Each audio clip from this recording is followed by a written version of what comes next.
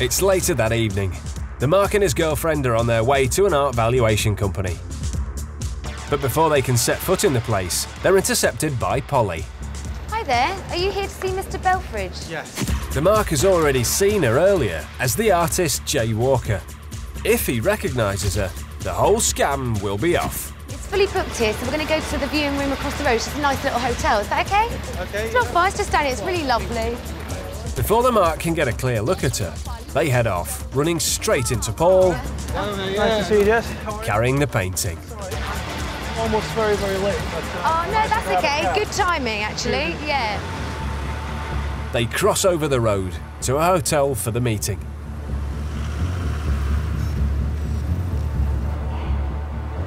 So I've set it all up, yeah? Polly gets the painting out ready for the valuer. I think we should hear what this guy has to say. He'll give you a valuation based on today's prices. There's just one tiny problem. The valuation appointment was booked using a phone number supplied by Paul. So I can give you the number. I would call them now, if you can.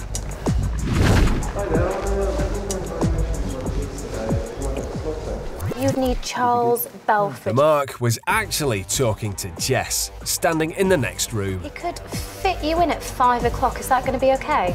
Yeah. She gave him the address of a real art valuation company. Meeting outside that genuine shop front made the whole setup seem legit. It's fully booked here, so we're going to go to the viewing room across the road. It's a nice little hotel, is that okay? Prices. Back in the hotel, here he is, Mr. Belfridge, the art expert. Expert in scamming, more like. Like any respectable professional, Alex has a business card. The card looks professional enough. That's because he got it from the real valuation company, whilst the Mark was walking to the hotel.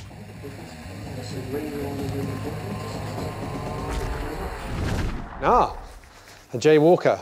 Yep. Excellent.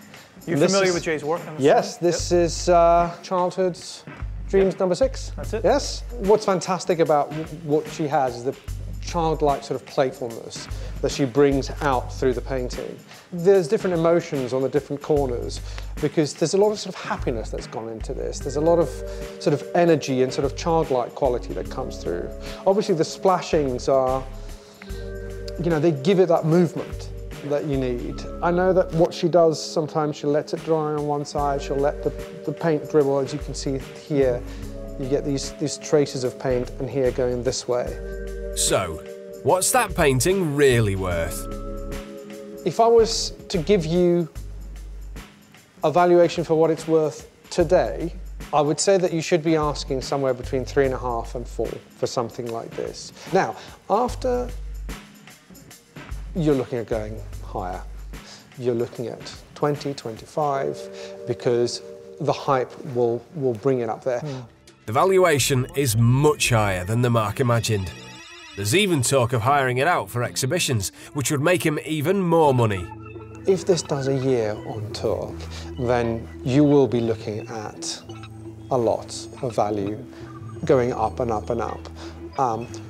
Where that value will end, who's to say? Art is a fickle thing, but at the moment you should be looking at 3.5 to 4,000. Alex has given his appraisal.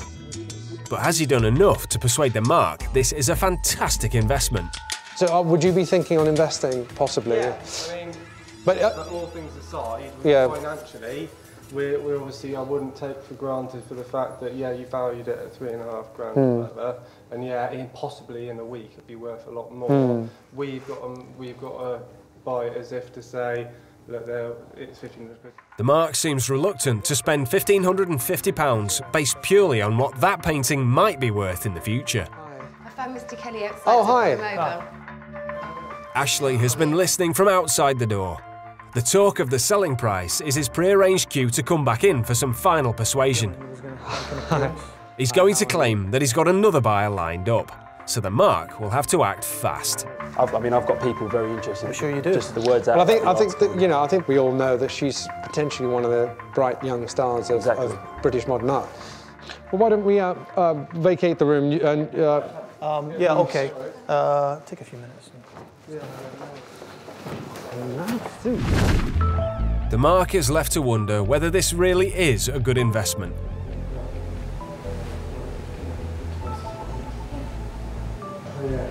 But before any doubt sets in, the hustlers return to seal the deal. Fred and I have had a discussion and sorted a few things out. Absolutely, if you wish to buy the piece, you get it at the price as the price is set today. So say for instance I give you the money, say I've got, what happens now? We just literally carry it out here? Or? You should, it would be your painting and it doesn't go back on the wall. He's definitely interested. Can Ashley convince him the whole deal is above board? What would I have to show that it's mine? Or you would have receipt, you can stop by back at the showroom, pick up anything you wanted from me, any proof. I mean, you know where it is, it's there, so... Yeah, fair enough. Yeah. Will the mark really buy a painting from people he's only just met? That's fine. Yeah. Yeah. But like I said, I mean, as long as there is a receipt and there's proof of purchase, then I'm happy to... Yeah, I've got a receipt book with me, so... Okay. So we've got the cash. So. All right, let's do it then. Ka-ching. Okay, great. Let's do it. So who am I making the receipt to? What's your full name? And there's the money. Ashley takes more than £1.5 grand in cash and writes out a receipt from a company that doesn't exist. Thank you so much. I was very delighted to meet you today. That was extremely lucky for us. The mark leaves happy that he's got himself a great deal. The painting will be worth thousands as soon as the Sunday supplement comes out. Actually, no it won't. There is no article, and there is no hot new artist called Jay Walker. All the paintings in the gallery were created by a bunch of kids, throwing around cheap paint. Good! Not so much priceless as worthless. We did really well. This is going to sell for a lot of money, I promise. We showed the mark footage of his masterpiece being created. Children, it's a complete hoax.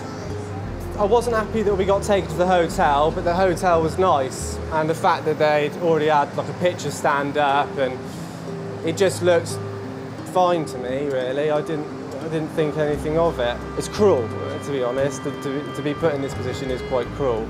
It was kind of scary to think that kind of thing, you know, goes on every day. You know, I met those people today. It wasn't like we've been planning this for months or weeks. I found out about the scam 15 minutes before I met those people. I put on a suit, I put on some glasses, I took my cap off.